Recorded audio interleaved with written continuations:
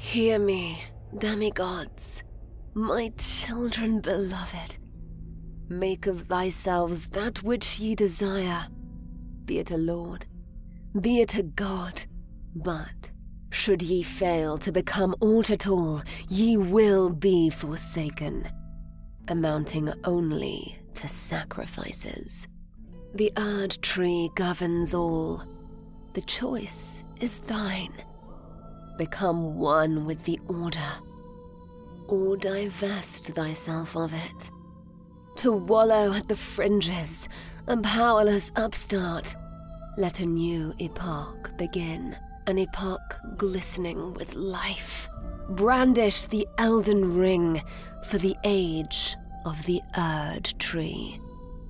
The Lands Between are a realm that is home to many a legendary and powerful figure, and as the Tarnished, we get to rub shoulders with these giants, even if they have seen better days. Yet at the centre of it all is Queen Marika, the Eternal, the god of the world, and the vessel for the Elden Ring. For the mystery of the game starts with the opening cinematic that declares that Queen Marika is missing.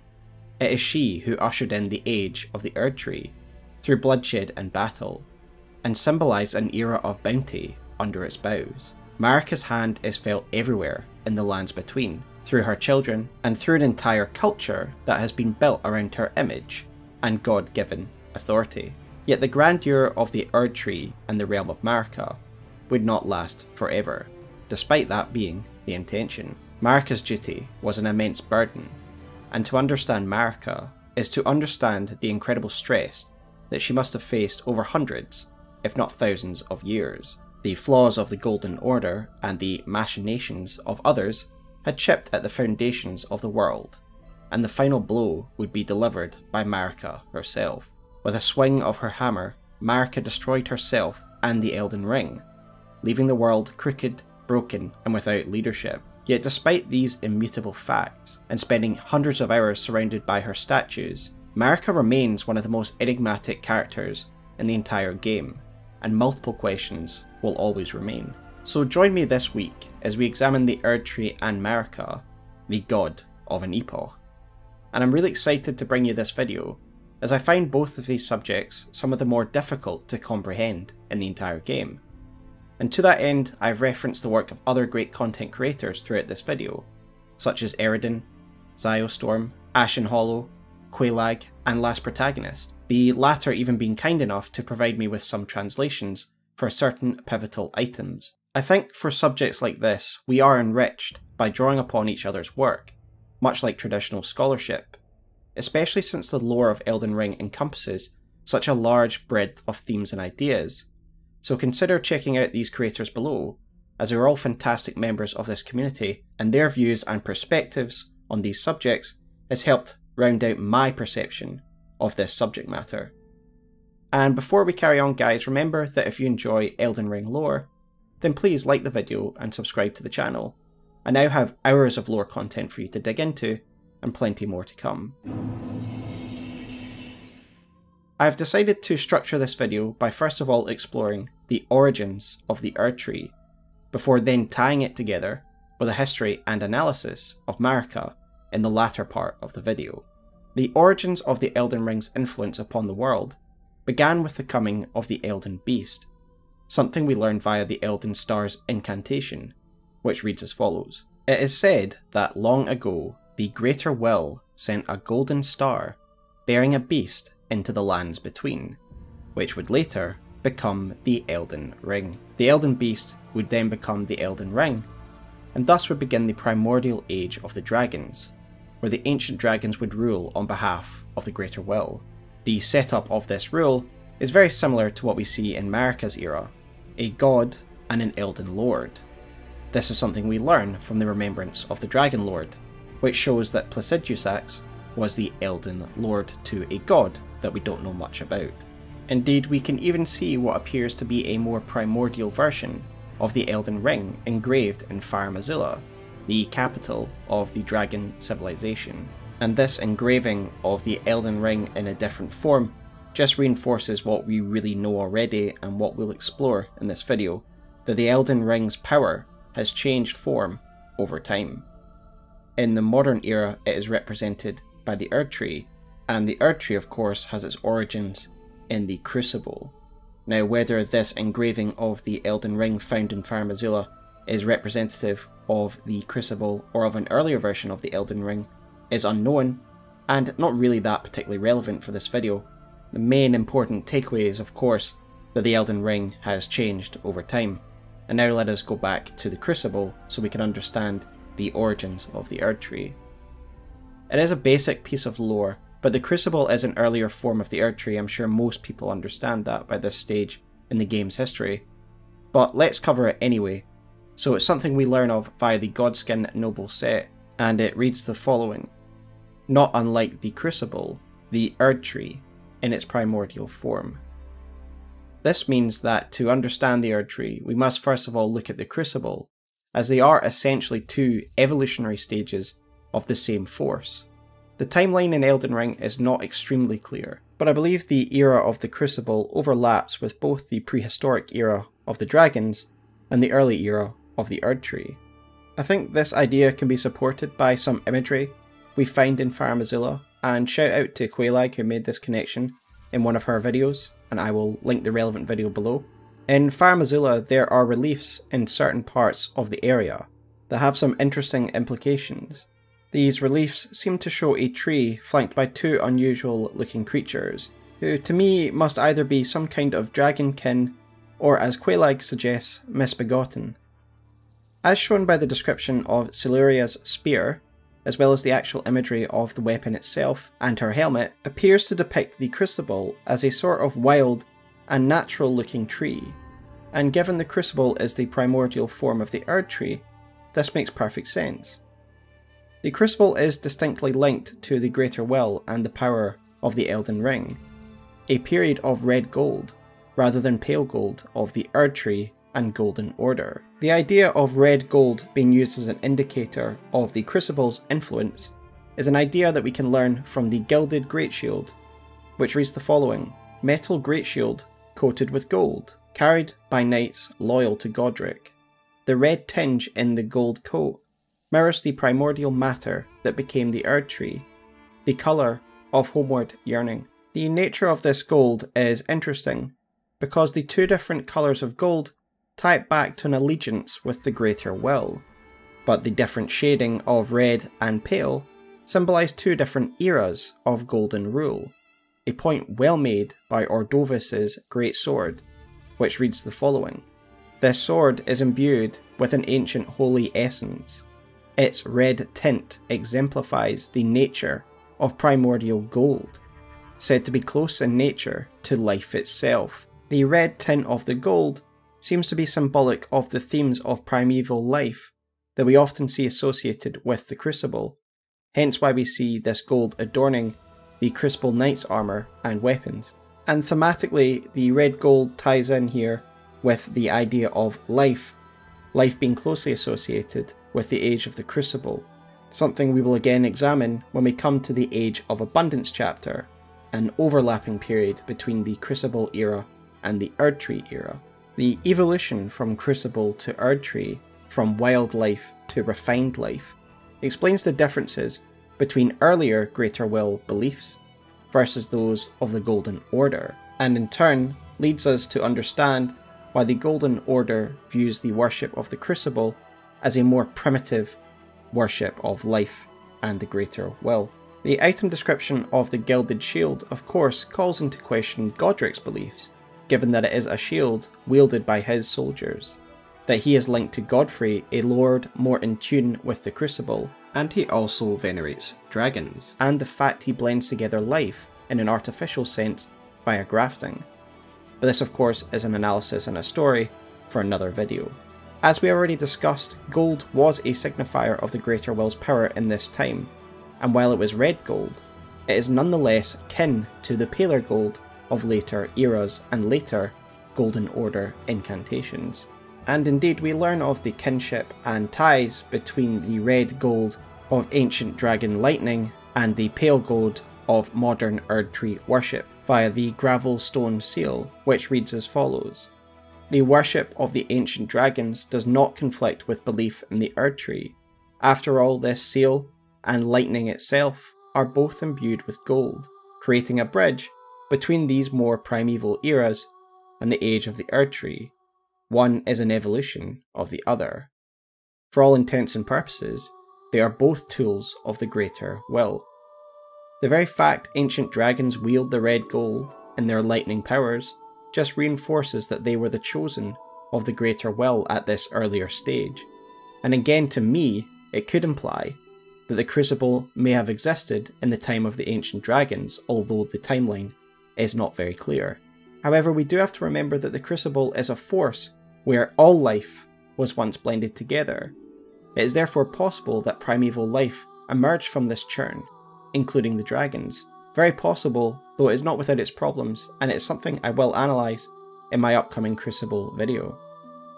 The main point of understanding to take from this chapter is that the Elden Ring is the force which governs the rules of this world's domain, and has done so since the prehistoric era of the dragons, the age of the Crucible, and thus the Erdtree. These ages are all defined and linked by one single power, the power of the Elden Ring, and thus as we get into the Erdtree proper, we must understand that the Erdtree is just the latest extension of the Elden Ring, a way for the greater will to exert their power over the lands between, just as the Crucible before that. So time has always been tricky in Souls games. So how long ago are these past events? How long does the timeline stretch? While it isn't necessary to bog yourself down in these specifics, I do find it an interesting and rewarding idea to ponder. We've already seen that the Empire of the Ancient Dragons is referred to as the Prehistoric Era, and just for reference, the term prehistoric is coming from the dragon shield talismans that you can find different varieties of. And that can give us some ideas in regards to timescales if we relate it to our real world as an allegorical comparison. For us, prehistory is the time of human history before humanity began writing, began documenting history. And that documentation can take any form from writing, inscriptions, paintings, or symbolism, any type of creative medium or tool meant to commemorate past events. And effectively, in our world, this is a huge period that starts about 3 million years ago, but only ended about 5,000 years ago. And so for me, the most reasonable view of this time span is to view the reign of the dragons as several millennia ago, probably even more.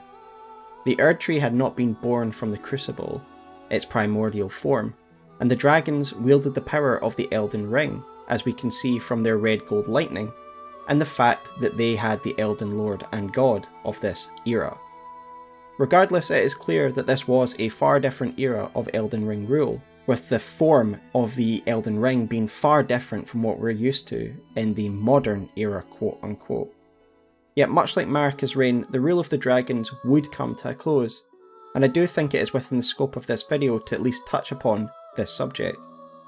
We know from Placidusax's remembrance that the god of this era disappeared, and it is no doubt this that played a key factor in their society's collapse. And originally this chapter on the dragons was much more robust, but given the size of this video, as you will see, I really had to tone it down as there was a lot of bloat in this video, but suffice it to say I will cover the history of the dragons in a later video. But for whatever reason, the dragon god fled and Placidusax would hide beyond time, and between that reign and Marika's reign, we don't know of any other Elden Lords or any other gods in that period. And it is my belief that between these two reigns, there was a little bit of a power vacuum, which explains why we see a multitude of different civilizations clearly at different times having risen and fallen in this period. And with that said, we'll move on to the next chapter where we try and assess this pre-Erdtree era. As mentioned in the previous chapter, it's unclear whether the dragons ruled all the way up to the period known as the Age of the Erdtree, but my suspicion is that they fizzled out quite a bit before the emergence of the Erdtree, leaving a period without a god and Elden Lord, where the Crucible was the main force in the world. This is of course my speculation, but I base it off the fact there's plenty of evidence of plenty different communities arising in the years prior to the Erdtree's rule. I believe there's a good bit of carbon dating in Elden Ring if we look at certain events, and this is one that I've referenced before in my videos, and that is the War of the Ice Dragons and the Fire Giants, as explained by Borealis's Mist. And I believe this is a good bit of supporting evidence that there was a good length of time between the fall of the Age of the Dragons and the rise of the Age of the Erdtree. The reason I believe this is because the war was fought by the Ice Dragons, who are a species of what we know as modern dragons. We learn of the differences between modern and ancient dragons from items such as the Lightning Strike and Dragon Wound Grease. In short, modern dragons are the bipedal, more wyvern-like dragons like Agheel, Borealis and Smaragd. These are dragons who have descended from the stone-like quadrupedic ancient dragons, and have lost their immortality due to the loss of the gravel stone scales. The fact that these derivative and modern species of dragons were the ones to war with the fire giants, who themselves would overlap with the early age of the Erdtree, is an interesting point of history for me. I see the modern dragons as a degenerate devolution that must have come about through the collapse of their empire and their association with the Elden Ring.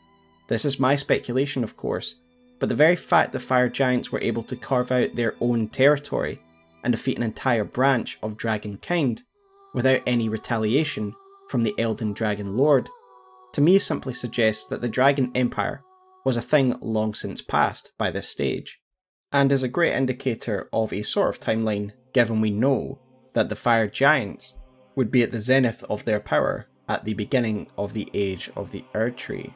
And I do think it makes sense given how long we are talking about. We are talking about moving from a primeval, prehistoric era of a world, moving into an era that is more aligned with the medieval era, and I'm of course referring to the Leyndell civilization of the Erdtree. And to me there are clear indicators that there have been many other early civilizations that have risen and fallen within the timeline, and they would only really fit in the gap between the Age of the Dragons and the gap between the Age of the Erdtree. We of course have the ancient civilization who built the Ul and Uld palaces, and the mausoleum that would then become the Godwyn Palace. Given the architectural similarities to real-world Sumerian and ancient Greek civilizations, the implication of these architectural choices and influence to me is meant to imply that this is a civilization well in the past before the rise of Leyndell, which again reflects a more modern medieval era. And this is not to mention the fact that it is actually referred to as an ancient civilization in the Godwyn Palace map. Again, we have had two different terminologies used for different time periods: the prehistoric age of the dragons and the ancient era of the Uld and Ul palaces. However you look at the timeline, it becomes undeniable that there were cultures that grew up and developed separate from the influence of the Erdtree.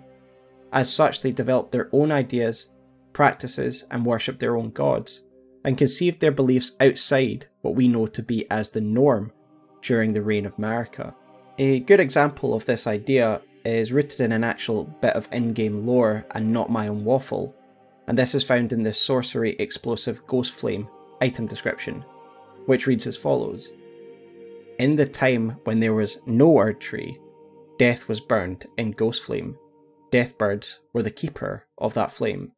So the Deathbirds and the Twin Bird deserve their own video and analysis, of course, but they and their associated beliefs are a great illustration of a world without an Erdtree, when death was completely divorced from it.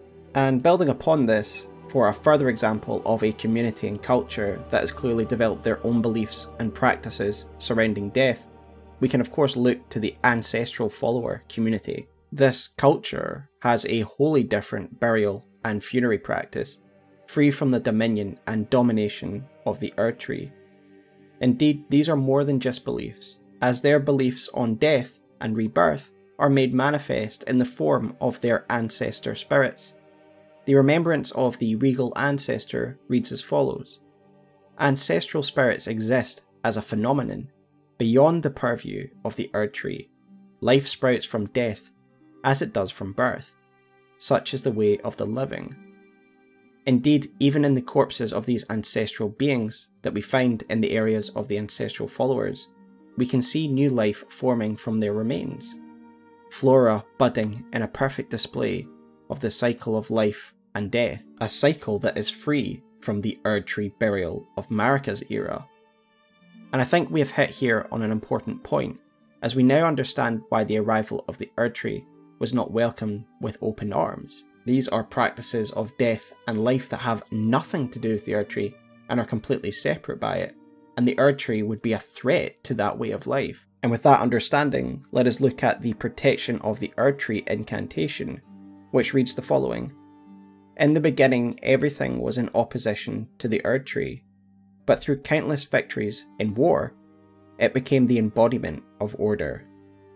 Everything was in opposition to the Erdtree, and now we can start to understand why. Entire societies, communities, and cultures had risen up with their own practices, gods, religion, and their own ways of understanding death. So the arrival of the Erdtree would be a massive tyrannical force in respect of your own beliefs and practices. Instead of being allowed to burn your dead in ghost flames, or bury them, or honour your ancestral spirits, Erdtree burial would replace that and be seen as the only true way of honouring death. Erdtree burial, which is essentially becoming one with the Greattree, being absorbed by its roots in a horrible convergence of life and rebirth that would remove any reverence or individuality from the burial process. And indeed, when Marika is the representative of the Erdtree, it is made extremely clear that the Erdtree is the only way of governing life, and if you do not get with the program, you will be excluded to the ends of the earth. In Marika's own words, the Erdtree governs all. The choice is thine. Become one with the order, or divest thyself of it, to wallow at the fringes, a powerless upstart. I really like this quote because it illustrates the fact that the Erdtree and Marika really became to represent a dominant world power with no contenders and no flexibility. It is worth bearing in mind that the worship of Marika, the Erdtree, and the Fingers exists beyond the lands between. And this is something we learn from the Church Confessor armour set, which reads, "The churches outside the lands between, dedicated to the teachings of the two Fingers, send confessors out to follow the guidance of grace." The churches outside the lands between. So be in no doubt about Marika's intention at this early stage. The Erdtree will govern all, or your existence will be that of an outcast. And this does line up nicely with what we actually see in game. For those who do not fit within the established order do actually exist in the fringes. We have the Ancestor followers, the Misbegotten, those of the Halig Tree, the Omen, and the Albinaurics. All of these people are pushed to the fringes of the lands between, unwelcome and oppressed, struggling to preserve their own ways of life. And for a large group of the outcasts, one of the main unifying themes is the Crucible. But to answer the question as to why, the reason behind the people of the Crucible being ostracised, we must go to the heart of what the Erdtree represents in comparison to the Crucible. So with that said, let us move on to the next chapter, where we attempt to answer the question, what actually is the Erdtree? Let us backtrack slightly now and discuss the evolution of the Crucible into the Erdtree that would trigger the events leading up to what we know as the Age of the Erdtree at the conclusion of the War with the Giants. In the first chapter we have already examined that in the Godskin Noble set, that the Crucible is defined as the primordial form of the Erdtree, and so it's time to address what this actually means and how it can inform our understanding of the Erdtree's form and function. Let us examine what is meant by primordial from Oxford Languages. Their definition in regards to biology is the earliest stage of development, and so this just reinforces what we've already said a number of times, that the Crucible is the Erdtree, just at an earlier stage in its life cycle. And revisiting the Gilded Great Shield item description, we then understand that the energies found within the Crucible would coalesce and eventually form the Erdtree, a new form that would replace what we knew as the Crucible. My belief is that the power of the Elden Ring, funneled into the chaotic matter of the Crucible, would grow and solidify into the Erdtree that would then rise from its primordial form to dominate the skyline of the lands between. And as already discussed in the prior chapters, as evidenced by Siluria's weapons and her armour adornments, the Crucible did actually take the form of a sort of tree prior to being named the Erdtree. And so I find this interesting because of the recent debates and ideas that have come up in the community regarding the two halves of the Erdtree. And if you aren't sure of what I mean by this, I'm referring to the fact that there's like a golden magical outer layer to the Erdtree, and then there's the inner, more traditional wooden tree, including the Greattree roots that go below the catacombs. Creators like Zyostorm, Sekiro Dubi, and Quelaag have highlighted there are clear differences in the Erdtree, where it appears to be split between two different forms: a clearly more organic tree in the middle, and a bright gold encasement, which Quelaag equates to being more like the gravelstone hide of ancient dragons. We know there are lots of references to an Erdtree and a Greattree, with the Greattree being more associated with the roots and more natural looking part of the tree.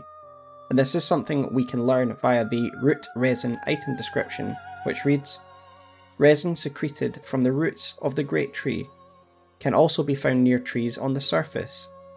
The roots of the Greattree were once linked to those of the Erdtree, or so they say, and it is for this reason catacombs are built around Greattree roots." I think it's clear that the Greattree facet of the Erdtree is certainly more associated with death, whereas the aspect of the Erdtree, the more ethereal part, is the source of all life, as described by items like the Albinauric Bloodclot. Together they are the metaphysical form of the Elden Ring's power, though I admit the game does not make it easy to understand the relationship between the Greattree and the Erdtree, and what this maybe has to do with the Crucible, this chaotic, traditional organic tree, growing into what we know as the Erdtree. Yet is it possible the answer is right in front of us, right in front of the Erdtree, in the form of the giant plaque that hangs over the entrance to the inner sanctum of the Erdtree? Now, what I see on this engraving is the Elden Ring at the roots. In the middle we have another tree which could be the Greattree or interchangeably the Crucible, and then growing out of that at the top of the plaque is the Erdtree. Now again I refer you to Last Protagonist's video on the Greattree and Golden Order, where they identify that, contrary to what some believe, Greattree does actually exist in the Japanese, but that it is actually synonymous with the Erdtree. To me they are parts of the one whole, and the engraving gives us all the answers that we need, in my opinion. We spoke of how the Crucible of Life was clearly connected to the Elden Ring, and that it influenced the growth of the Erdtree from the Crucible. And to me what we're seeing here is the Erdtree growing from that original organic tree of the Crucible that's now known as the Greattree, but in totality this is just one form that we know as the Erdtree. And going further with the idea that the Erdtree is both the underlying organic tree and the glowing outer case, we can look at the symbolism associated with the Erdtree. It always includes these roots. They are a part of the Erdtree. But I encourage you to go and watch Last Protagonist's video, where he aptly describes how the Greattree and Erdtree are both separate yet synonymous. And it will hopefully help you close the book on this conundrum.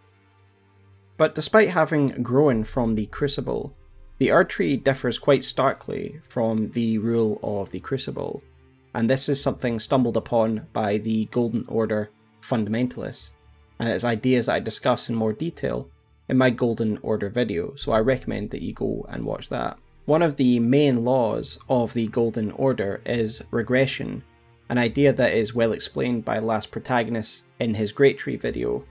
But in summary, regression towards the mean is a real-world statistical analysis that posits that over time and generations, statistical outliers will pull towards the mean. The example Last Protagonist uses to describe this phenomena is when two above average height parents have a child.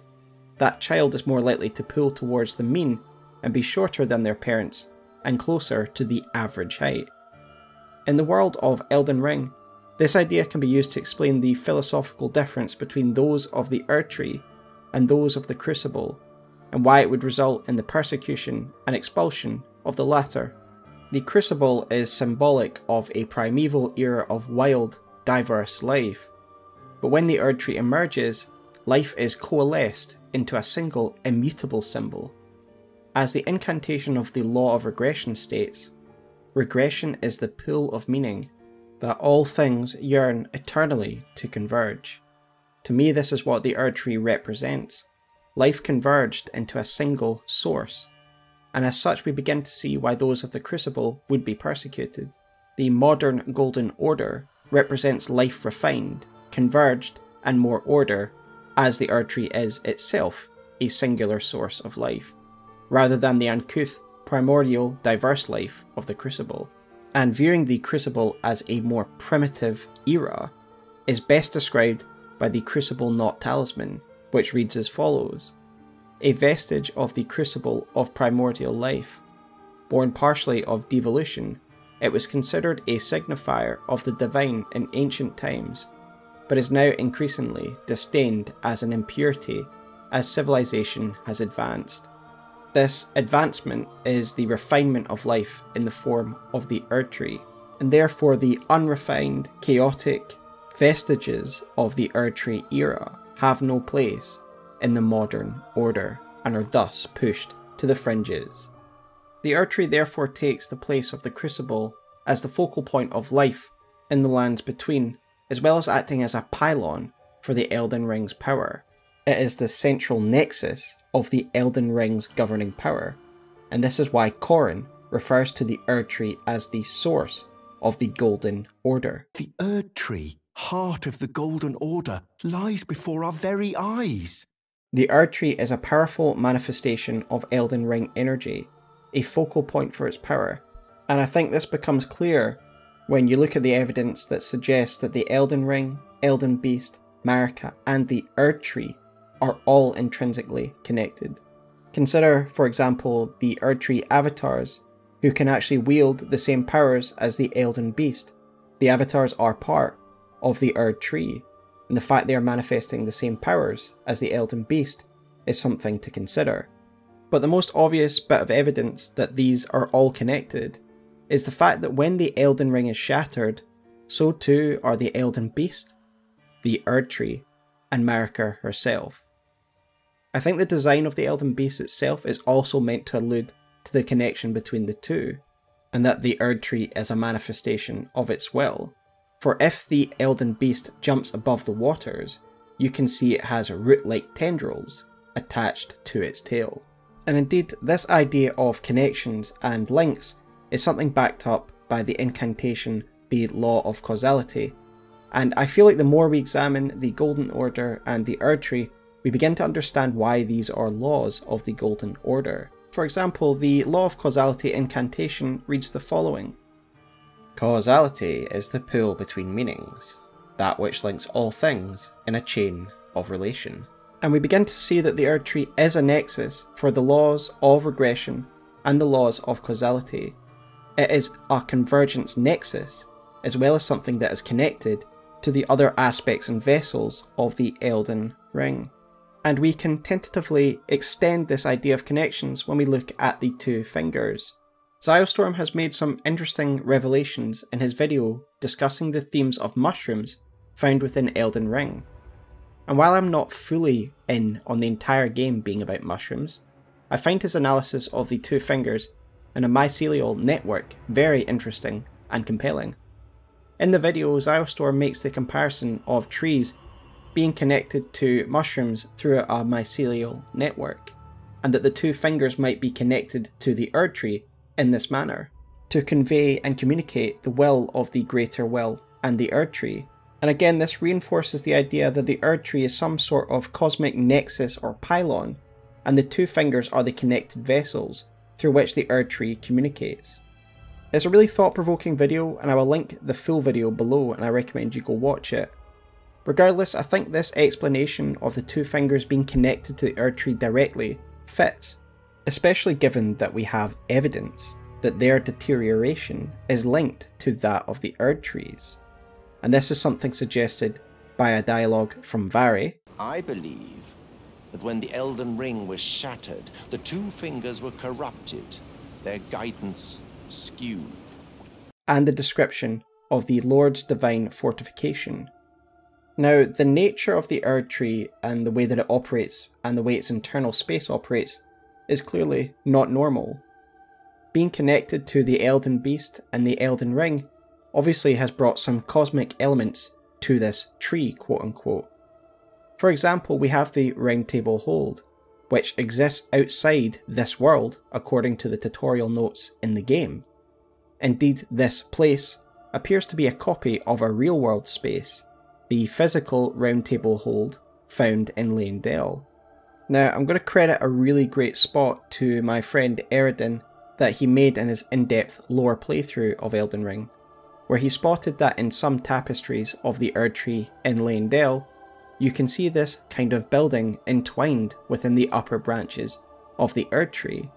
And I agree with Erdden's speculation that this could well be a representation of our Round Table Hold, a manifested space created by the Erdtree, which has an unusual relationship when it comes to time and space.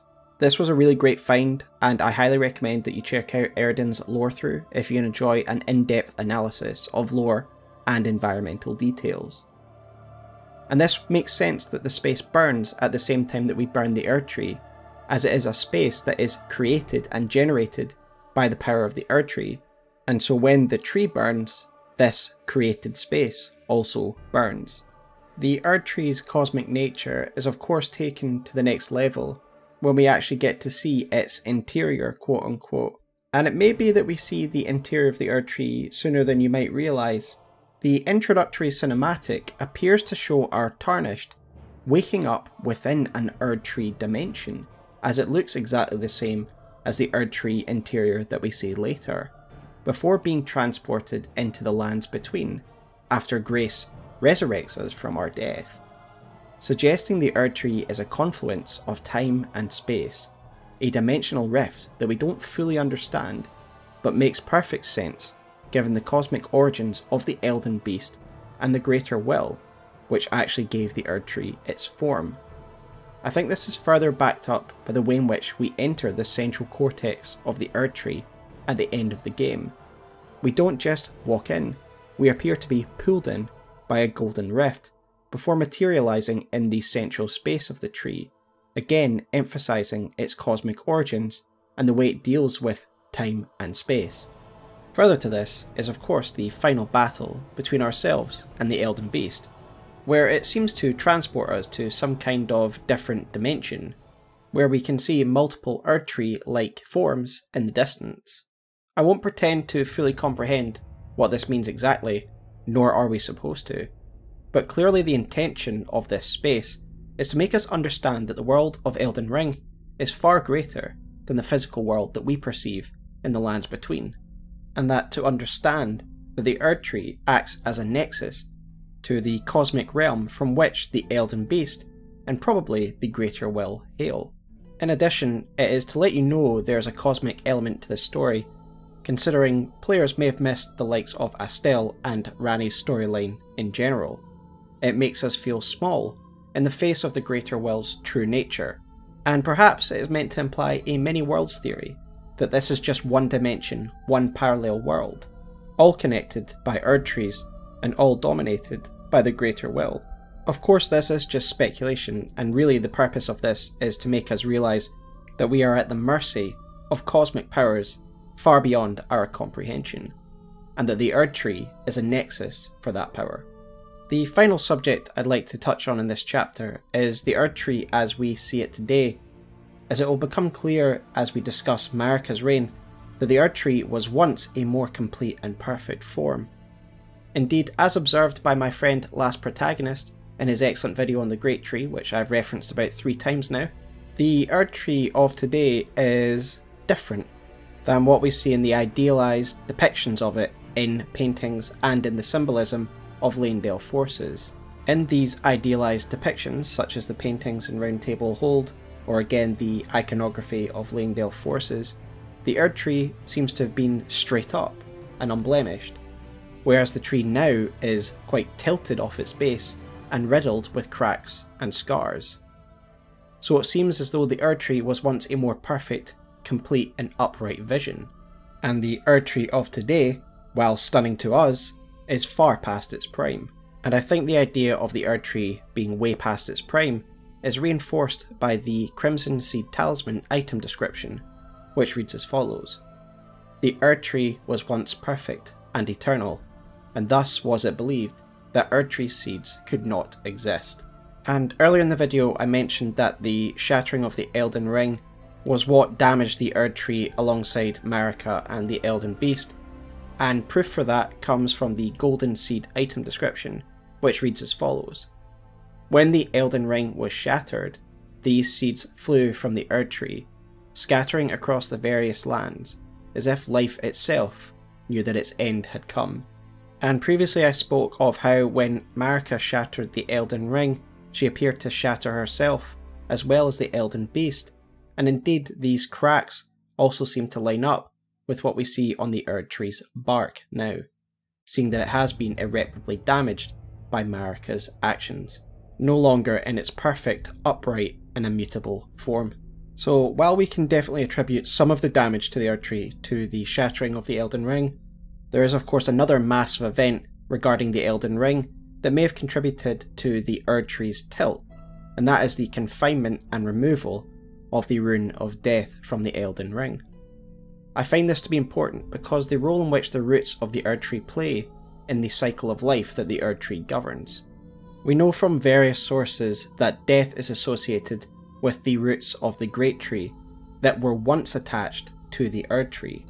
Now it's key to look at the root resin where it says the roots of the Greattree were once linked to those of the Erdtree, meaning that they are no longer linked to those of the Erdtree, and clearly being disconnected from its very roots, the things that root it to the earth, could cause it to tilt or lean.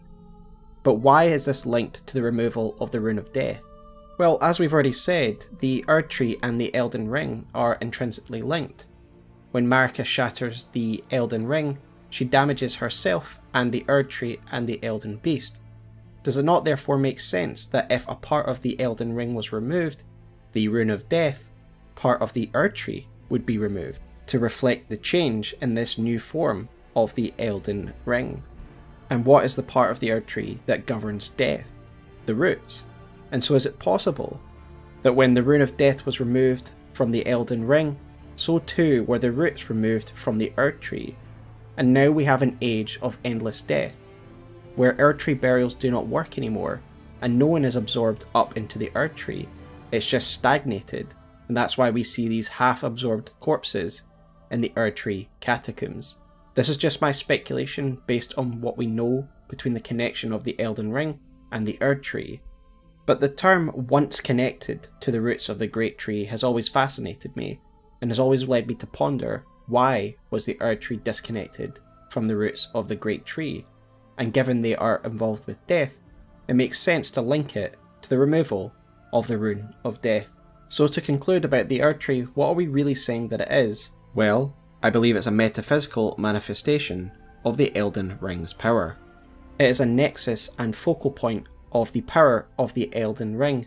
It governs life and death, as well as being connected to Marika, the Elden Beast, and the Elden Ring, and is therefore no wonder that it becomes the focal point of greater will authority.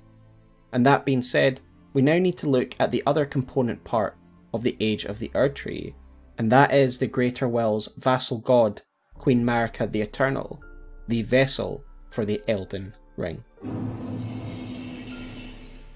As with every new age, the Greater Will nominates certain individuals for potential godhood by marking them as Empyrean. This is a process we hear about via Ranni, herself once in this very position. I was once an Empyrean, of the demigods.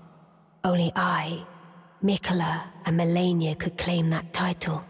Each of us was chosen by our own two fingers, as a candidate to succeed Queen Marika, to become the new god of the coming age, which is when I received Blythe, in the form of a vassal tailored for an Empyrean.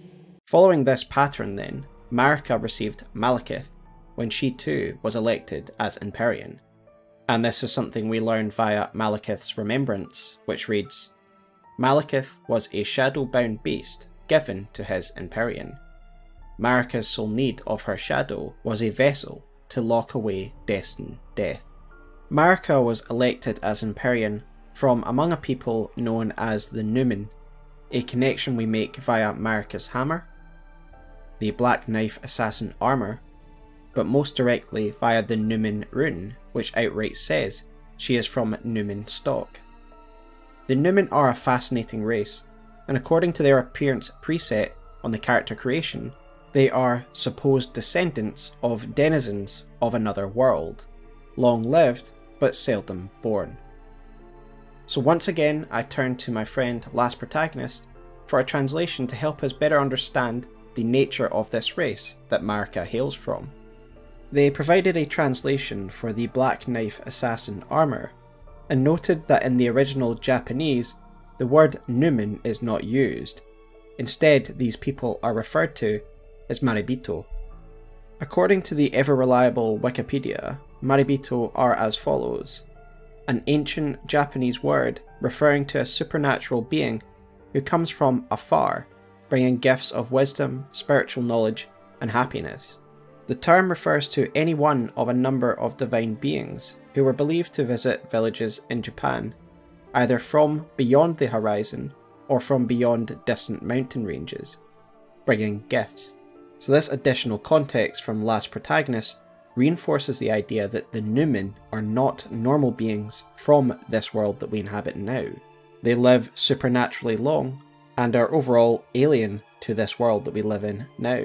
And indeed this alien nature can be reinforced by a further translation provided by Last Protagonist of the Night Maiden and Swordstress puppets, which reads in his words, "They are a cold-blooded alien race." Now, I talk about the relationship between the Numen and the Nox in a lot more detail in my Eternal Cities lore video, but in short I posit the Nox are the Numen, but now their identity is defined by their allegiance to the Age of Stars, hence the Nox, Latin for night. Rogier refers to the Black Knife Assassins as scions of the Eternal City, while the Black Knife armour refers to them as Numen. That really is the briefest of summations, and if you want the full deep dive into it, I again refer you to my Eternal Cities lore video. Regardless, this is already making Marika a really interesting character. She comes from an otherworldly race, who clearly have a different biology, given they are otherworldly, long-lived, and cold-blooded. Especially of interest is the long-lasting life, given we have two Numen connections that now use the term Eternal. The Eternal Cities and Queen Marika the Eternal. In my Eternal Cities video, I had suggested that the term Eternal was something different, possibly linked to their curse or the fact they are supposed to live eternally under a false sky as punishment, but as often happens with Elden Ring lore, I have since shifted my position and cannot deny the fact that the term Eternal is used in two instances of long-lived beings. Now, we don't know why Marika was chosen to be Empyrean from among her people. Perhaps she is called Queen Marika because she was already queen of these Numens, or maybe she was a powerful leader or warrior, but I do tend to lean towards the fact that she was already Queen Marika of these people. But regardless, we know the Numen are a remarkable otherworldly race, and therefore one among their number would make a very powerful god. Being raised to godhood is far more than just a title. When Marika became god, she became the vessel for the Elden Ring itself. Queen Marika is the vessel of the Elden Ring, carrier of its vision. A god in truth. Queen Marika does literally carry the Elden Ring within her, as we see by it appearing in Radigan Marika's shared body at the end of the game. It clearly became part of her, as when she shatters the Elden Ring in the announcement trailer, we can see that she shatters herself at the same time. The Greater Will have needed Marika to operate as its proxy in the lands between, for the Erdtree would face great opposition to its ascension, and it required a god of unshakable power to cement its dominion over the world. And so Marika would brandish the power of the Elden Ring, and to assist in this matter, she would take her consort, Hoarah, henceforth known as Godfrey, the first Elden Lord. This is evidently a calculated move, and a necessary one, given the times that Marika lived in. She was aware that to cement her godhood and the age of the Erdtree, she would need martial might, and who better to help her secure this than the mighty Hoarah, Lord of the Battlefield. As we discussed in detail in prior chapters, the arrival of the Erdtree will not have been viewed positively from many people. It was a threat to people's ways of life, and many will not have taken kindly to the implication of the Erdtree's arrival. As such, Godfrey was an excellent choice for Lord, and I believe both Elden Lords, Radagon and Godfrey, are a sign of the times. Godfrey is the world's mightiest warrior at a time of great conflict, and Radagon is a man strong of belief in a time of waning faith. Of course, we will discuss Radagon shortly. Joining Godfrey would be the Crucible Knights, and we learn of these warriors from the Crucible Axe Helm, which reads, Helm of the Crucible Knights who served Godfrey, the first Elden Lord. Holds the power of the Crucible of Life, the primordial form of the Erdtree. As we have already discussed, the age of the Crucible will have overlapped with the age of the Erdtree, and at this stage, the power of the Crucible will still have been seen as divinity, and as such, the Crucible Knights will have been the foremost warriors for the Erdtree in this early era. So with such might at her command, Marika would look to secure her new holdings as a god, and brandish the very power of the Elden Ring against the most dangerous threat that existed, the Fire Giants. So again, this is a subject that I have covered in detail in my Legacy of Fire lore video, and I don't want to make this long video longer than it needs to be, so I won't go into detail about the actual battles and details of the war against the Giants, but it is important to analyse from Marika's perspective what happened in this war, because a lot of what would happen would shape the culture of the Erdtree and Marika's rule itself. We know that the decision to make war upon the Fire Giants was a logical one. Not only were they a powerful race that worshipped a god that fell outside the purview of the greater will, but they actually posed a danger to the emergent Erdtree. We learn this via the Surge o' Flame incantation, which tells us that the Flame of Ruin was capable of burning the Erdtree, therefore making it one of the few direct physical threats to the Erdtree. We know that people of Erdtree faith, prophets, would have visions of the Flame of Ruin burning down the Erdtree throughout history. For example, we hear of this dire prophecy via the Catch Flame incantation, which reads, Incantation originating from a sinister prophecy. The Flame of Ruin is anathema to the Erdtree, but prophets sometimes glimpse it within the faith all the same. Sadly, when this occurs, their sole reward is banishment. So this of course is the background story to the Prophet starting class, one of the many bits of lore that I discuss in my starting class lore video, which I will link below.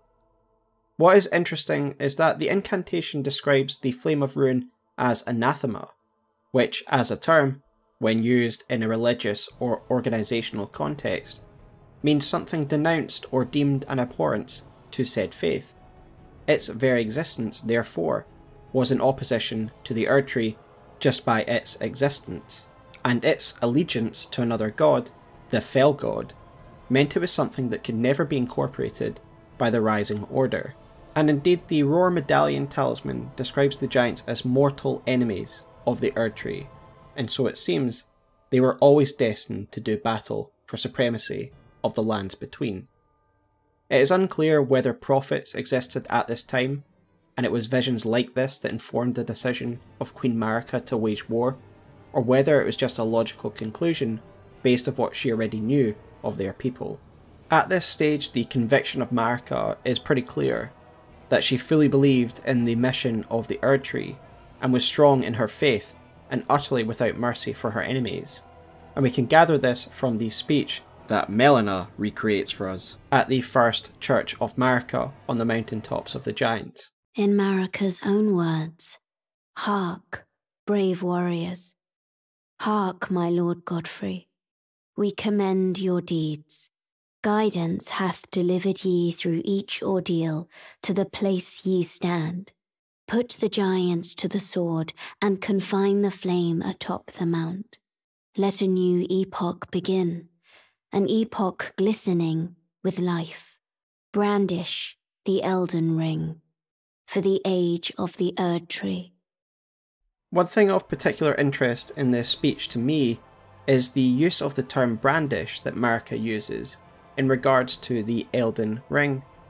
The word brandish is usually used in reference to a weapon being wielded, therefore suggesting that the Elden Ring, its power, was actually wielded as a weapon in this battle.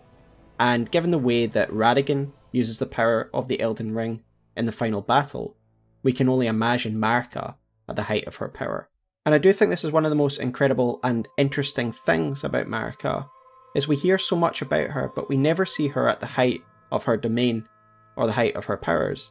And we can only imagine what a terrible force she would have been to meet on the battlefield while brandishing the power of the Elden Ring.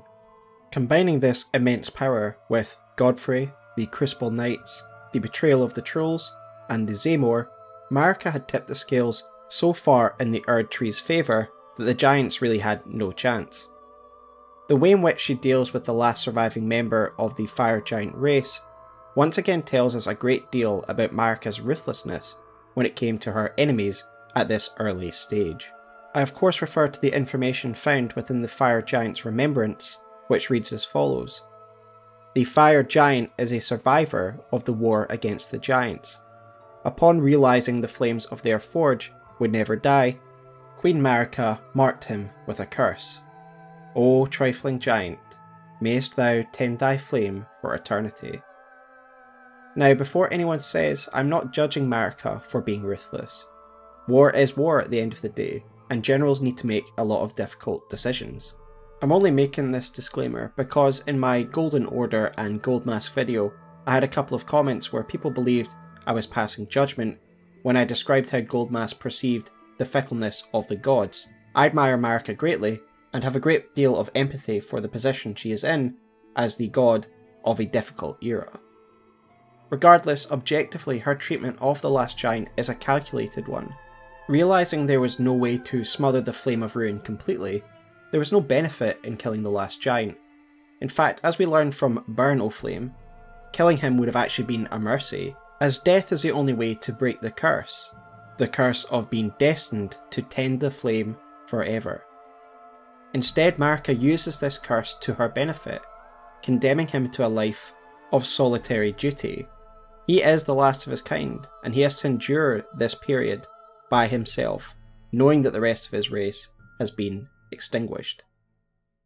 His duty, his curse, is tending to the flame, and him being there having to tend this flame, in a practical sense serves as a last obstacle for anyone who wants to access the Flame of Ruin. And in that way Marika is very smart in keeping him alive, just in case someone tries to access the Flame of Ruin. The War of the Giants would have an everlasting and indelible effect on Erdtree culture, especially as it pertains to their perception of fire. Fire would remain reviled and feared, something we learn about via the Spark Aromatic, which reads, Art of the perfumers who fought in the shattering. Though fire was prohibited to those who served the Erdtree, this rule was forgotten as the war drew ever on. The fear of the flame conjured by the conflict with the giants and the fear of their Flame of Ruin would integrate itself into Erdtree culture, being a forbidden tool, and the burning of the Erdtree would of course become the first cardinal sin of the Erdtree faith, and those that had the prophecies of the burning of the Erdtree and would begin to brandish fire incantations were of course banished from its society.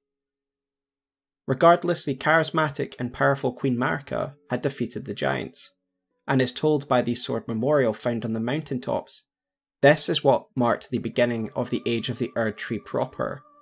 The age of the Crucible was over.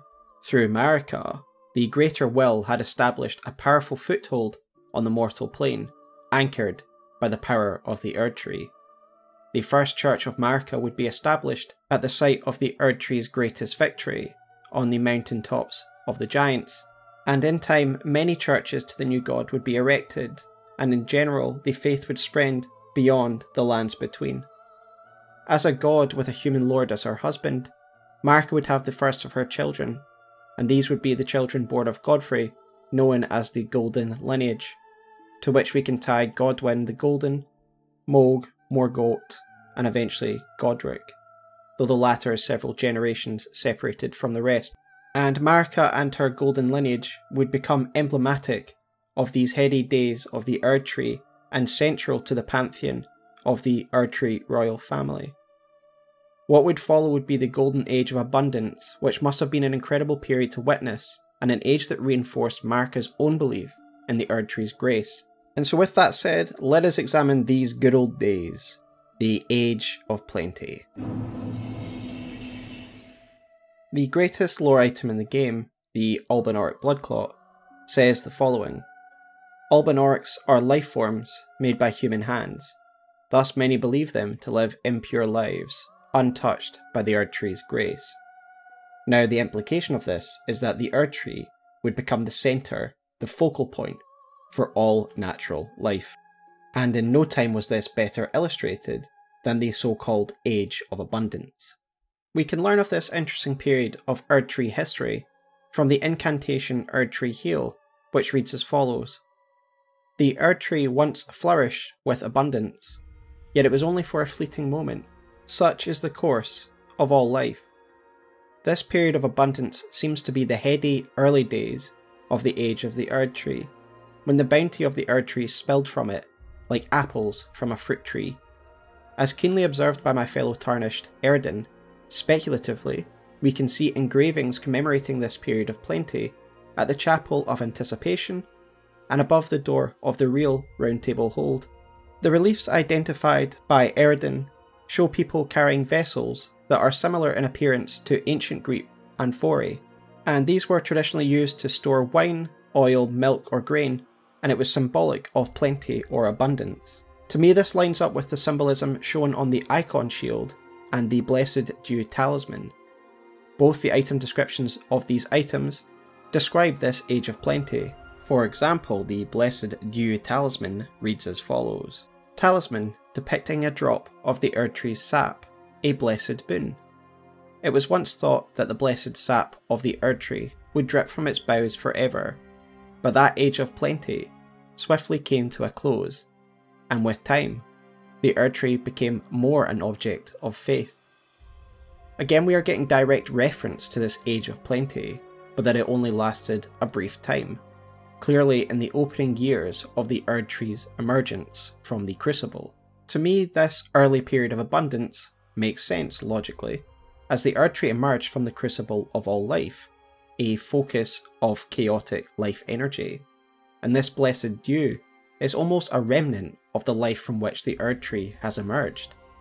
However, this was clearly finite, which makes sense as the Erdtree is more representative and symbolic of a period of regression, an age where the chaotic, uncontrollable life found within the Crucible made way for an age where life is to settle and pull towards the mean. We get further evidence of the bounty or dew being tied to the residual energies of the Crucible from the amber medallions. They all read the following: The Erdtree's old sap becomes amber, treasured as the most precious jewels in the age of Godfrey, the first Elden Lord. A primordial life energy resides inside. And indeed, these were not just aesthetically pleasing relics. The sap or amber has some real power, as we can see by the fact that these talismans boost our vitality in varying ways, imbuing us with the power of life contained within, the primordial life force once found within the Crucible. The word choice of primordial is clearly linking this to the Crucible, the primordial source of life, and thus I think this period, this Age of Abundance or Age of Plenty, is an overlap period between the Age of the Crucible and the Age of the Erdtree, where the energies of the Crucible are still flowing, bursting forth from the Erdtree before it settles into the Age of the Erdtree proper.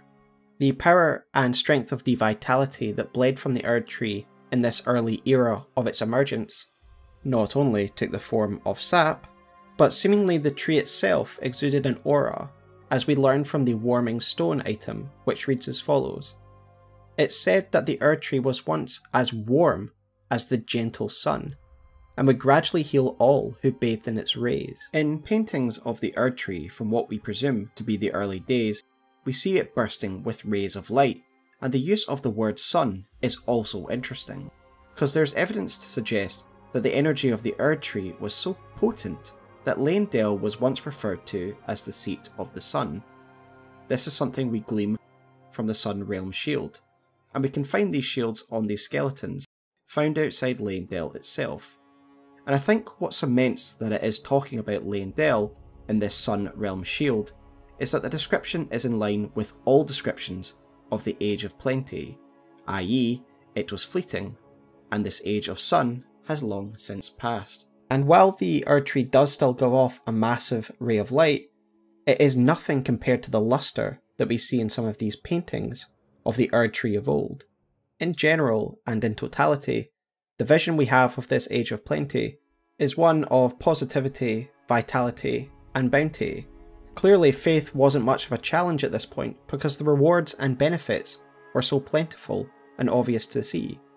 And indeed, in early Erdtree society, it appears that Queen Marika herself would come down and present blessings to her people in person, something we learn of from the Erdtree's favourite talisman, which reads, "It is said that when the age of the Erdtree began, such blessings were personally bestowed upon their recipients by Queen Marika herself." I just find this to be another positive scene that depicts the heady days of the early Erdtree rule, where Marika herself interacted with her people and blessed them. And as said, I think that the reason this period is so fleeting is because it is a transitional period between the Crucible and Erdtree, and you could either see it as the late era of the Crucible or the early era of the Erdtree, and I see it as a combination of both. And once the residual energy of the faded Crucible had gone, that is when the blessings stopped. Much like with Anor Londo in Dark Souls, it is nice to think of Leyndell and the Erdtree as the shattered remains of something truly beautiful. In both cases we are blown away by the beauty of these fallen civilizations, even at their lowest points, and it is almost beyond our comprehension, the splendour of Leyndell and the Erdtree in these days of pure bliss and wonder, and we can only look at paintings, old paintings, and wonder what once was. But with those heady days behind us, we need to now get to the core of who Marika is, and of course we cannot do this without analysing the big twist of Elden Ring that Marika is equal to Radagon, and so now let us examine the Immortal Rebis. The Golden Order is founded on the principle that Marika is the one true god. However, the name of Marika's second husband, King Consort Radagon, also appeared.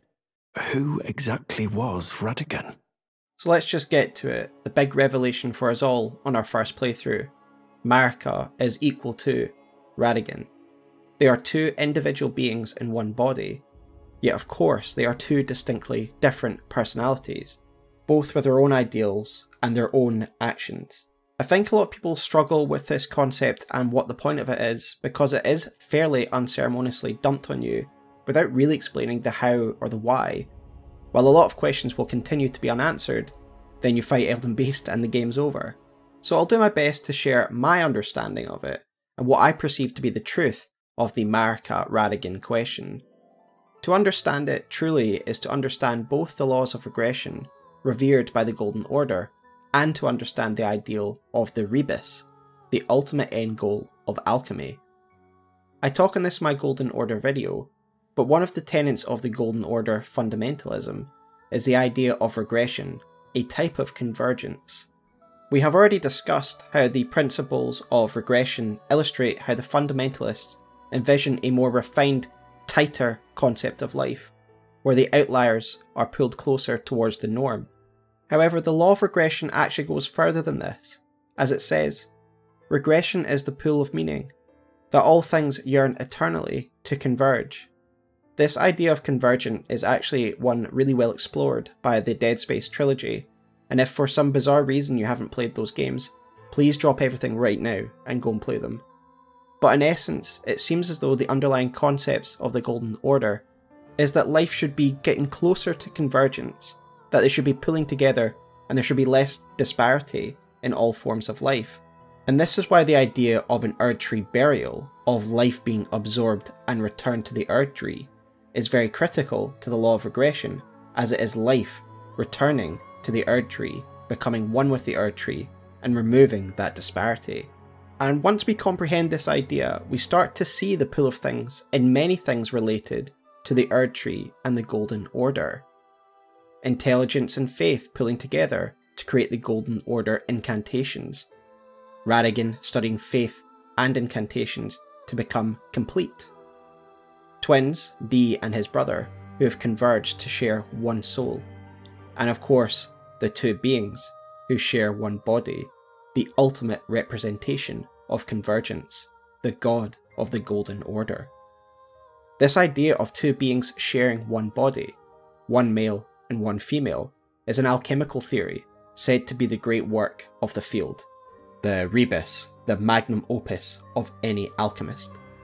It is a metaphor for the alchemical process as a whole, the bringing together and purification of two things to create something better.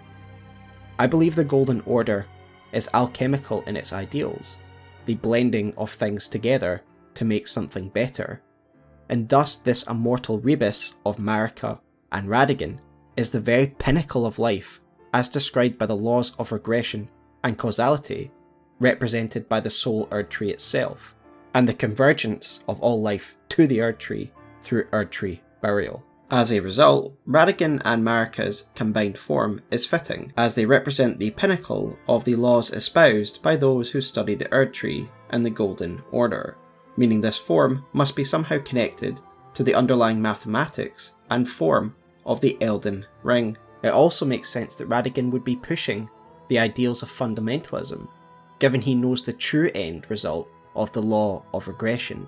So I now need to speak on what I believe to be the truth behind their origins as a Rebis, and when it happened.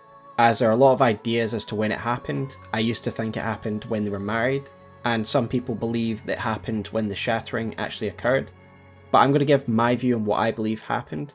These are all valid ideas, as it all is just speculation, but I'm going to give what I think makes the most sense to the surrounding lore. Upon studying this subject, and looking at all the surrounding lore, I believe that Marika became a Rebis upon the moment of her ascension to godhood, that Radagon has always been part of her history as a god. I don't believe that they were two individuals that later merged at some point, and I believe that Radagon has always existed as a part of Marika, but not vice versa, as Marika, in my opinion, was not born a Rebis. We know that she wasn't always a god, that she was once a Numen, and I believe aside from the unusual nature of Numen, she was just a Numen woman, or queen, called Marika. She was then selected to become an Empyrean, and then became a god of a new era upon defeating the giants. I've always pondered on the relevance of Radagon's hair. As we learn from the giant's red braid, Radagon associated his hair with the red hair of the giants, and I've always found this item description curious, because it implies he is somehow linked to the fire giants. And now I ponder, could it be that this is an imprint of this conflict between Marika and the fire giants, that upon her ascension to godhood and the creation of her other half, Radagon, did they somehow leave an imprint on Radagon, or should I say her Radagon half? That is of course just colourful speculation, so let's get into the real reasons why I believe that Radagon and Marika were always a Rebis from the moment she became a god. Firstly, there are the ideals of regression and convergence that we've already discussed. When we talked about the Erdtree, we talked about how it's intrinsically linked to the Elden Ring, and how its changes to the Elden Ring affected the Erdtree. So when Marika became the vessel for the Elden Ring, and became intrinsically linked to the Elden Ring, does it not make sense that the Elden Ring could affect who Marika was down to her DNA? We know the ideals of law of regression and law of causality are underpinned by the Golden Order's interpretation of the Elden Ring. If the Elden Ring's form is a metaphysical representation of regression and convergence, does this mean it could have transformed Marika to also represent the ideal, given they are now linked? I certainly think so.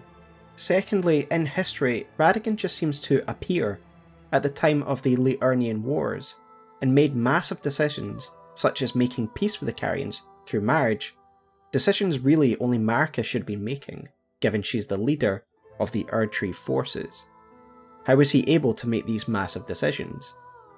Returning to the Carian betrothal, I think this is also a stage that gives us a lot of evidence that Radagon was already Marika at this stage, and it wasn't something that happened later, either at the time of Marika-Radagon's marriage, or at the time of the Shattering. Because first of all we have the Mask of Confidence, the Mask of the Preceptors who served Rennala. The mask reads as follows.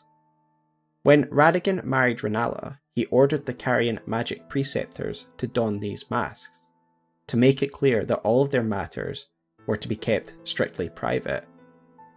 This seems to give off the vibe that Radagon had something massive to hide, a big deep secret. And what else could it really be when we're talking about Radagon? Meaning that he was already Marika at this time, and the preceptors were to keep that fact hidden. This also seems to be the same secret that Miriel describes him hiding when talking about the statue that was created by a sculptor in Leyndell. You know, it's said that Lord Radagon harboured a secret.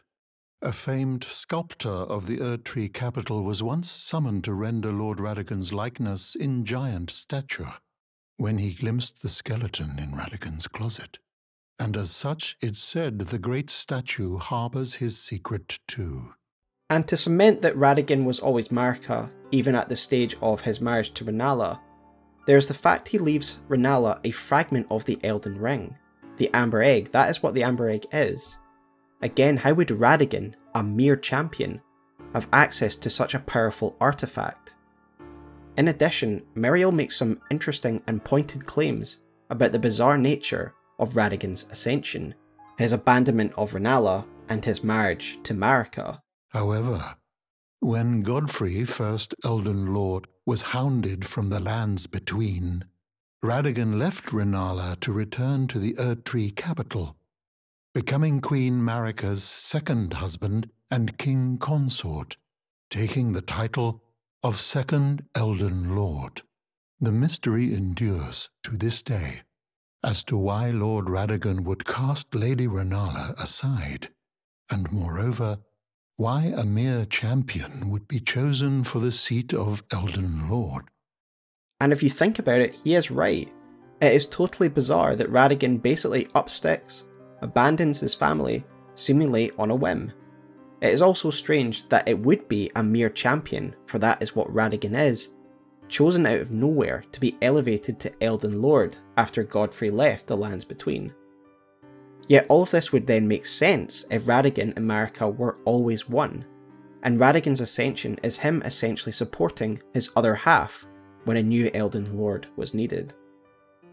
Of course, one of the other aspects of the Rebis is that it is two different elements coming together, and so just because Marika and Radagon share one body, and Radagon's actions can be explained by him also being part of Marika, doesn't mean they aren't also individual. So I think when people have a problem comprehending that they were always a Rebis, is due to the fact that we have actions attributed to Radagon and to Marika. So to make it clear they aren't the same person, they are two different personalities inhabiting one body, and as we can see from the final fight, they could clearly switch between different personalities, meaning that Radagon would go and do things that would be attributed to him, and Marika would go and do things that were attributed to her. And if no one saw the transformation, no one would know they were the same person. I think what also causes some confusion is Marika's line in the Queen's bedchamber that Melina can recreate for us. So let's listen to that now and we'll break it down. In Marika's own words, O Radagon, leal hound of the Golden Order, thou art yet to become me. Thou art yet to become a god. Let us be shattered, both. Mine other self. So in this dialogue, Marika says, "Thou art not yet me," and people take this to mean that they aren't yet conjoined, when again I think this is a critical misunderstanding of what a Rebis is, because they are two wholly individual people, they just share one body. And so when Marika says, "Thou art not yet me," I think she is implying the fact that she is still the true god, not Radagon. Radagon is merely her Elden Lord. And then she goes on to say, mine other self, which to me again cements the fact that Radagon is already part of Marika at this stage. And this is why in the introductory cinematic, we see it flashing between Marika and Radagon. It's both halves vying for control of their shared body. And we can learn of this fight from Marika's hammer description, which reads as follows. Stone hammer, made in the lands of the Numen, outside the lands between. The tool with which Queen Marika shattered the Elden Ring, and Radagon attempted to repair it. So they both wrestled for control of their body as Marika tried to shatter the ring and Radagon tried to undo her damage. Yet obviously we know what happens.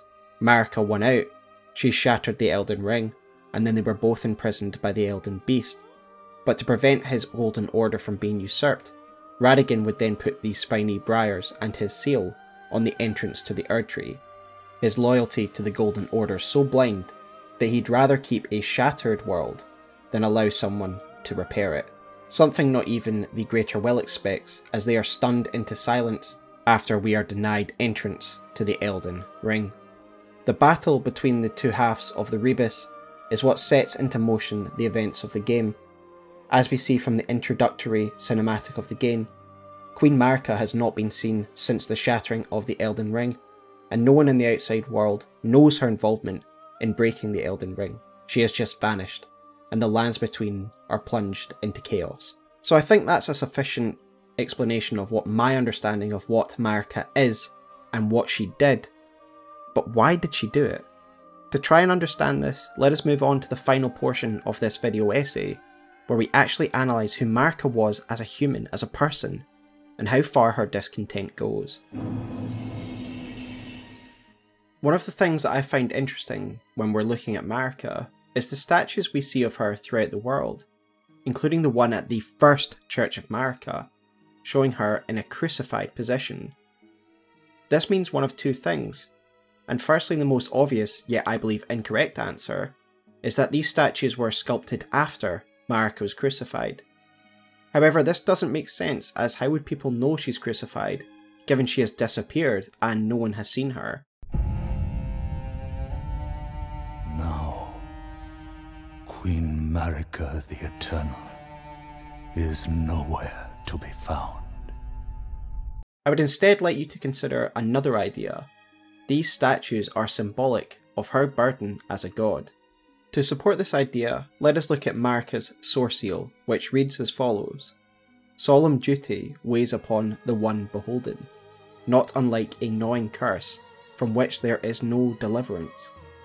It is easy to forget that Marika, while a mighty god in her time, was ultimately once a human, or close enough at least, who inherited an incredible burden as described by this source seal. I think that one of the main underlying factors of Marika's decisions is due to the incredible burden that weighs her down over time, as perfectly represented by her statuary, and at the same time a series of unfortunate events begin to occur that will have broken her down over time. Some accuse Marika of being this kind of Machiavellian bad guy who always planned to bring down the Greater Will, but I never really got that impression, and without them really knowing Marika, I'm not sure how they can rush to that conclusion. I think it's a bit of a Machiavellian stereotype, and I always saw Marika as a more human character. I believe her early speeches, where she is clearly supporting the Erdtree and the Greater Will, are very earnest and very impassioned. Instead, I see her as a fairly tragic character, bound by her duty, who experiences tragedy after tragedy, difficulty after difficulty, that eventually would lead her to question her own duty that she is bound to, and being bound to the Erdtree. There was the War of the Dragons, when the ancient dragons themselves attacked Leyndell, headed by the mighty dragon Grandsax. While Leyndell was ultimately successful in repelling this attack, the Bolt of Grandsax describes how the dragons brought great destruction to the capital, and the scars of this conflict still remain. There was also the Godskin apostasy, a subject I've tackled in numerous videos, so again I won't let this video go on longer than need be, but suffice it to say this was a real challenge to her authority, and I truly believe it will have shaken her to the core. Here was a force that intended to kill her and her kin, after no doubt centuries of her being certain in her power and immortality, and the same for her golden lineage and family. To compound her pain, the Gloam-eyed Queen, the leader of the Apostles, was an Empyrean chosen by the Fingers, as stated by the Black Flame ritual incantation, which reads as follows. It is said that she was an Empyrean chosen by the Fingers. This is a confusing bit of lore, and it means that the Gloam-eyed Queen was set up to be a god to take Marika's place. And we have to ask, was it a greater will's Fingers that chose her? While we know that other forces can command fingers, like the 3 fingers of the Frenzied Flame, the most numerous fingers that we know about are the 2 fingers of the Greater Will. Does this mean it was the Greater Will that chose the Gloam-eyed Queen to replace Marika? And if so, how would this make Marika feel? That she's disposable? Replaceable? Not only was she meant to be usurped by this Gloam-eyed Queen, she was meant to be killed by her. Either way, Marika did come out on top of this engagement by using Malekith to seal away Destined Death, but one of the major results of it was the isolation of death by Malekith and the creation of the Golden Order, a world without death. This deathless world would set the stage for a massive flaw in the Golden Order, and it would be revealed by the next earth-shaking event in Marika's reign, the Night of the Black Knives. Now, there are plenty of theories on Marika's involvement in this event, and no matter where you fall in the debate, the result is always really the same. It helped further fracture the flawed Golden Order, and it helped push Marika over the edge and shatter the Elden Ring. For those unfamiliar with the debate surrounding the Night of the Black Knives, there is a prevailing theory that Marika had a hand in it, and for a more in-depth look at that theory, I'd refer you to my good friend Ashen Hollow's video on that very subject. The item in question that is central to this theory is the Black Knife armour, which reads the following. The assassins that carried out the deeds of the Night of the Black Knives were all women, and rumoured to be Numen who had close ties with Marika herself. So of course, understandably, many people read this as the close ties to Marika, meaning that they are Marika's servants or Marika's people, who carried out the assassination of Godwyn at her behest. I've come to the conclusion that the language used here is purposefully ambiguous, and therefore it is unclear what we are meant to definitively know as the truth. To try and better understand the intention behind the item description, I did ask Last Protagonist to translate it, and they provided the following translation.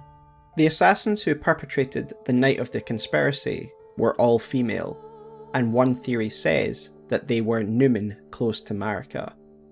So I find this version of the translation to be more useful in making it clear that this connection is not clear, that it is rumour, as it uses the term one theory.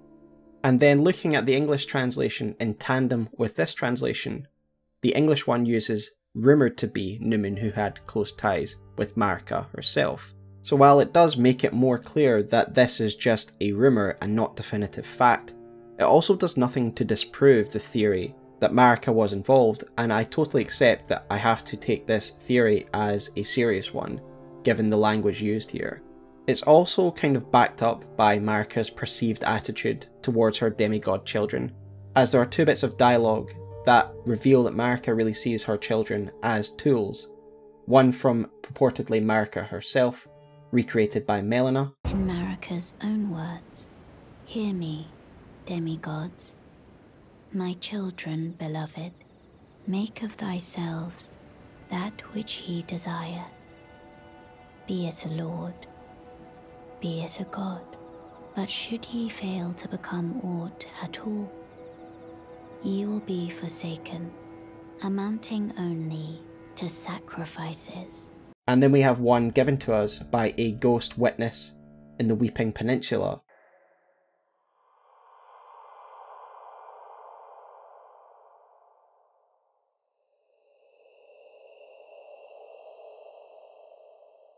And thus many feel that she wouldn't think twice about sacrificing her own son to strike back against the greater will and expose the flaw of those that live in death.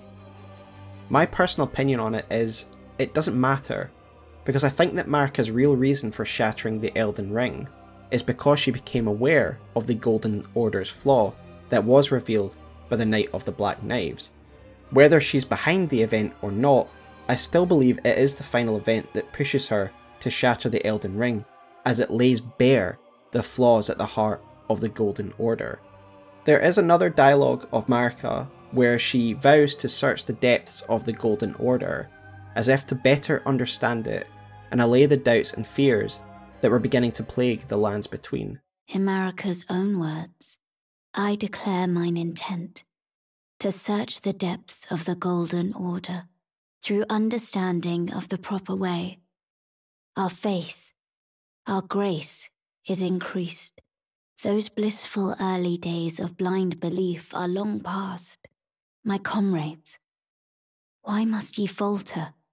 It is easy to understand what these doubts may very well be, and as I discussed in my Golden Order video, the biggest mistake Marika makes is having the Rune of Death confined, because at this stage the world became a deathless nightmare. Every human we see in this world is grey, hollow, desiccated, and generally pretty miserable looking. This is the result of no death, and this is something we learn from the Aristocrat set, worn by the zombie-like wandering nobles, and its description reads as follows. Abandoning their birthplace after the shattering, these undead wanderers are the pitiful product of unending life. Given the miserable state of the zombie-like inhabitants of the world, no wonder Marika begins to notice that this isn't right, and intends to search the depths of the Golden Order for an answer, much like Goldmask later would. There's a really great post by Ha that goes into the connections between Norse mythology and Marika, but what's of interest to me is the fact they point out the different tablets in Marika's room, in the Queen's Chamber area, and I have always wondered what these tablets are. Ha links the aforementioned dialogue of Marika to these tablets, saying that this is evidence of her study of the Golden Order, and ultimately she came to a conclusion that she did not like, that pushed her to the end result of shattering the Elden Ring. This is a really thoughtful Reddit post with some good connections to Norse mythology as well that I just didn't cover in this video, so if you'd like a look at that, I will link the entire Reddit post in the description below, so thanks to Ha for that information. So in summary, the Godskin apostasy pushes Marika to confined Destined Death. The world becomes a miserable, deathless hell. Marika notices the declining faith of her comrades, and she herself has doubts, and so she plumbs the depths of the Golden Order to find an answer, and yet in there she finds no good answer, and she either organises the Knight of the Black Knives, or she does not. But either way, the death of Godwyn and the spread of death throughout the land reveals the critical flaw in the Elden Ring, and thus she shatters it. And this brave decision, even fighting against her leal other half, would cost her dearly. And so it's with a heavy heart I must discuss the final tragic fate of Queen Marika. I find Marika's martyring and her treatment by the Greater Will to be one of the more brutal aspects of the game, and the only thing that makes it a little better for me is that she's not completely powerless and seems to still have some skin in the game, so to speak. That said, to complete Marika's story, you do need to consider the brutality of her final fate. When you ask Enea about Marika's treatment, the fingers say the following on Marika. Marika's trespass demanded a heavy sentence, but even in shackles, she remains a god and the vision's vessel. Confer great runes to become Elden Lord and join Queen Marika as her consort. The fingers have willed it so. Now consider what the Greater Will is actually saying and asking of us here. Marika, despite being a broken, shattered shell, is still to remain the vessel of the Elden Ring in her corpse-like shattered form. Additionally, we're to marry this form and rule on as a proxy, condemning her to an eternity of being nothing more than a container. What a tortured and bleak existence. This punishment does not fit the crime, and you could think that the Greater Will could find a new vessel, a new god, for their Elden Ring. Yet as mentioned, it does seem as though Marika has taken some steps and isn't completely powerless. It appears Marika placed Hugh in Round Table Hold to kill a god, to kill her, to put her out of her misery, as it seems that Hugh has made some kind of promise to Queen Marika.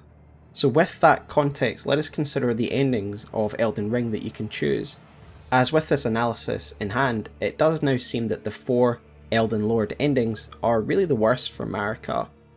I personally like the Dustborn ending the best, but after thinking about it, I can't help but feel great sorrow for Marika's ultimate fate, for even if I'm giving relief to those who live in death by bringing them in to the new order, Marika would be condemned to exist solely as a husk for the Elden Ring, and therefore you can't think but the Frenzied Flame ending would be better, because at least in that circumstance, she would melt away.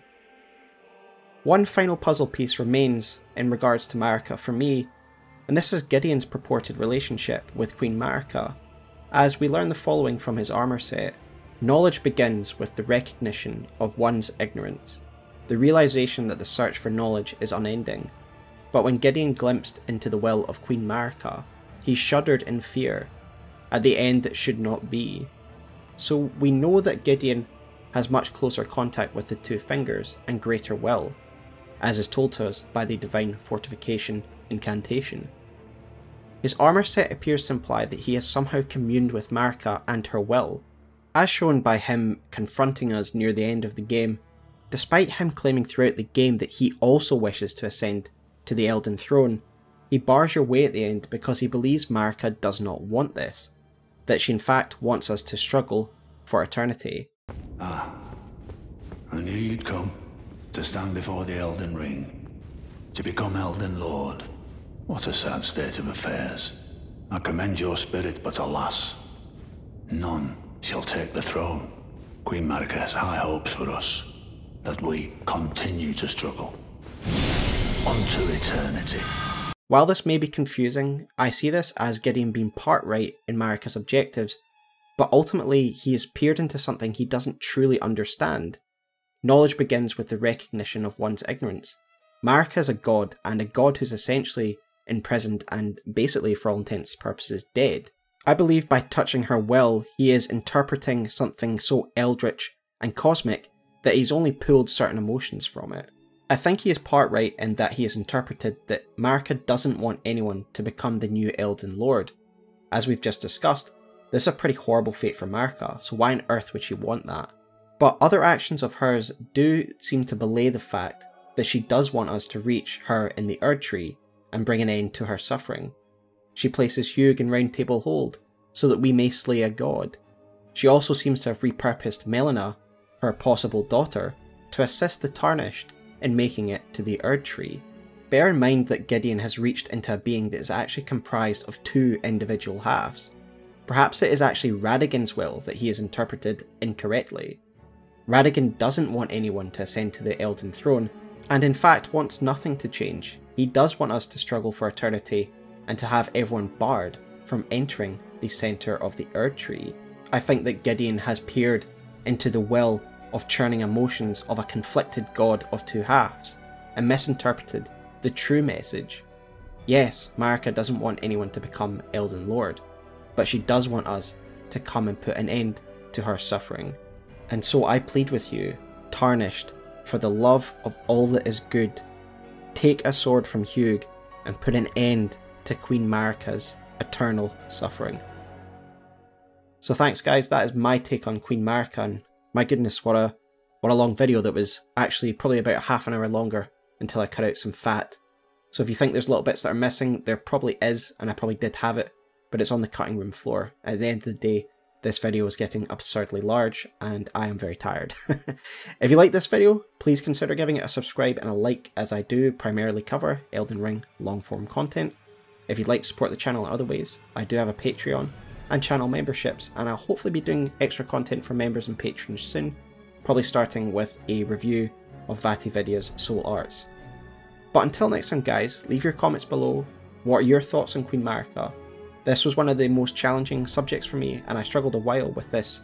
It really is a challenging and thought-provoking subject, and I came to the conclusion we're not meant to fully understand it, but I've done my best to give you my all in trying to get a little bit of comprehension of what the Erdtree is, and what Marika's role was, and who she was as a person. And I think I definitely know more about her after doing this video. But yeah, let me know what you want me to cover next, guys. I'm planning to do the Prince of Death next, followed by the Omen. But if there's anything else you'd want to make me pick up, then please leave a comment. But until next time, guys, I'm going to get some sleep. So I will see you at the foot of the Erdtree. Take care, and have a lovely night.